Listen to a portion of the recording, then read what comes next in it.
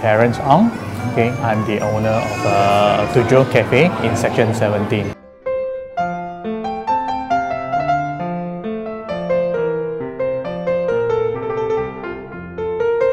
The inspiration for the whole cafe is based on the building itself, because the building is an old building from the late 60s or early 70s. So we try to restore much of the identity itself. It's like you can see some of the fine details of the design. It is inspired from the 70s. Yeah. So at the back, you can see there's the attic area where there's a natural light comes in, and by fully utilize the space. The natural light by having some plants and even 2 trees. It is like giving the customers outdoor feel, but while having the comfort of indoor. Right? They can, when there's a sunlight, there's a blind can block the sun, the glare, but there's still very bright natural light. And with the comfort of air cons, the customer can still enjoy the natural light.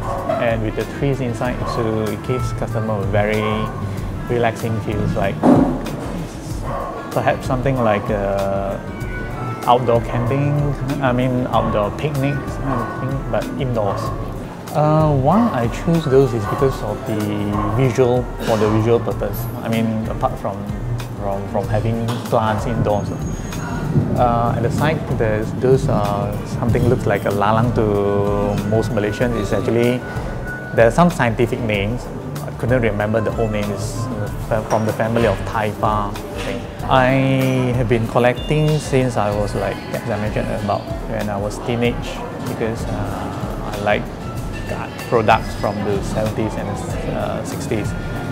And at one point of time, I have like over 30s of vintage cameras, film cameras, the 35mm, the medium format, and some other things I like to collect will be phones, TVs, audio, videos kind of stuff. And what you see here is probably some of my collections. I have more at home and also my hometown. Yeah. To match the whole feelings that I want my customer to take, is like the very chilling, very relaxing environment. So we are playing some jazzy music, and it's either jazzy or sometimes during the later part in the evening, some chill out, some lounge music, but not too loud, not too heavy kind of stuff. Those posters are drawn by my friend. Okay. Initially, when I discussed with him, the initial idea is like to have some wall mural, but wall mural probably too common. And the other thing is, like, back then I was worried about the sound reflections. Okay, so I was thinking perhaps use some canvas, may absorb some of the noise instead. So then from there on, I thought that, like, why not have a big canvas, a few big canvas, so it probably give more impact than a wall mural. So then we come down to 5 because of the size of it. So maximum we can fit in 5, and the 5 I gave the names of these people that I wanted to my friend, and I let him have this free hand to do the execution and the style that he likes. Our menu is not very comprehensive, not too many items, because we are a cafe, not a restaurant, and the food we serve are more of like cafe-ish, and it's inspired from this Australian kind of cafes, but we fine-tune it a little bit, meaning in terms of like ingredients we use. Sometimes some of items we infuse it with some Asian elements of it into it. So some of the items will be like fusion food, and that. One of the items will be the mentai glazed salmon. So we top them salmon with the mentai. So it's more of like the Japanese kind of ingredients there. So it gives hopefully more local will like it in that way. In that sense. We have some, it's quite fusion on our steak because we have the chimichurri, which is inspired from the South American dressings, and we have the potatoes with a little bit of spiciness to it. That is more of like Asian.